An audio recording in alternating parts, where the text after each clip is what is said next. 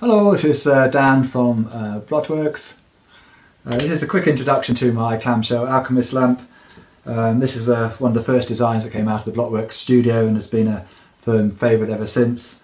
These are handmade to order by me here in Yorkshire using oak and aluminium, brass, concrete, stainless steel and a bit of copper here. They're kind of classic design in the sense that it, for me, combines ideas of engineering and architecture and the human-made with sort of things coming from nature and the organic. So the clamshell itself is coming from that side of it. And this particular design began with ideas of sort of nurturing or incubating or protecting something that's very precious and fragile, maybe sort of incubating new life or new chemistry or something like that. And this sort of big machine protecting it, and that's sort of also the joy of the slow reveal.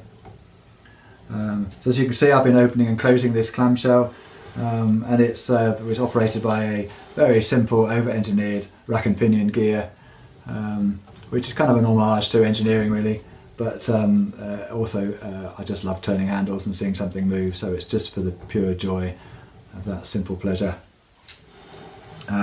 The light source itself comes from the bottom bowl of the clam, and there's just a simple GX53 LED bulb which are widely available. And that shines up through this glass petri dish, and through, in this instance, simple, these are bone china fragments, so they glow beautifully when the light shines through them. These are made especially for these clams.